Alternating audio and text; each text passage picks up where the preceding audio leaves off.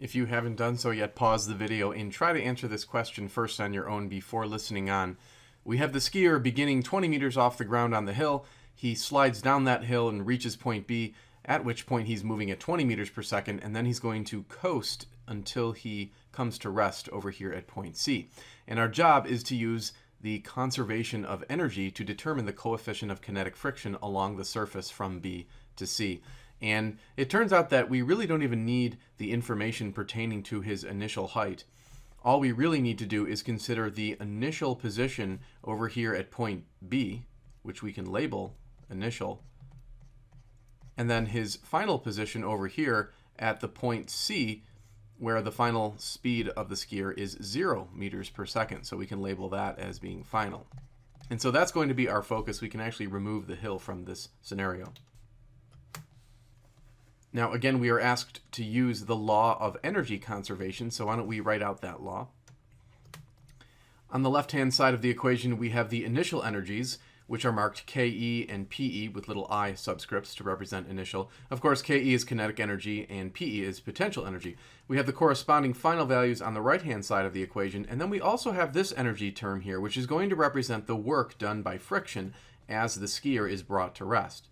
Now, we'll notice that the skier is moving along a level surface, and therefore the potential energy is not actually changing in this problem. So we can actually eliminate the potential energy terms from this equation. Also, because the final speed of the skier is 0, that means the final kinetic energy will also be 0. So we can remove that, and that simplifies the equation.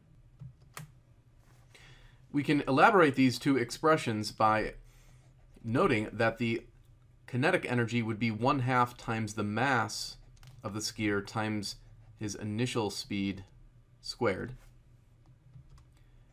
And then for the work done by friction, we would remember that the work is equal to the force, which is going to be some kinetic friction, multiplied by the displacement that the skier is undergoing from point B to point C. And the displacement can be written as the position at C minus the position at B. This is essentially one way of representing the displacement. Now, the kinetic frictional force is going to equal the coefficient of kinetic friction multiplied by the normal force that's acting on the skier. And so we can write Fn for normal force. And for that normal force, we need to consider a free body diagram of the skier.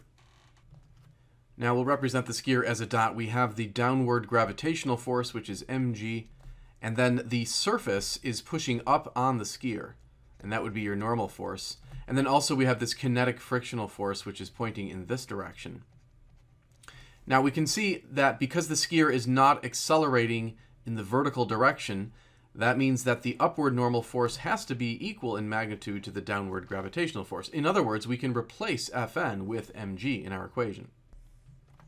And then conveniently, because mass appears on both sides of the equation, if we divide both sides of the equation by the mass m, the masses will cancel out. And then since we're looking for the coefficient of kinetic friction, which is this mu k term, we can divide both sides of the equation by g times the displacement. And by doing that, we're going to cancel out those terms on the right-hand side of the equation here. And that's going to leave us with mu k. And then at this point, we can simply plug in the known values. The initial speed of the skier was given as 20 meters per second. So we can plug that in. We know, of course, that g is equal to 9.8 meters per second squared. And then this term xc minus xb, which was the final position minus the initial position, that's just the displacement. And we can see from the picture and from the given information that that displacement is 68 meters. So we'll plug that in. We'll pick up our calculators.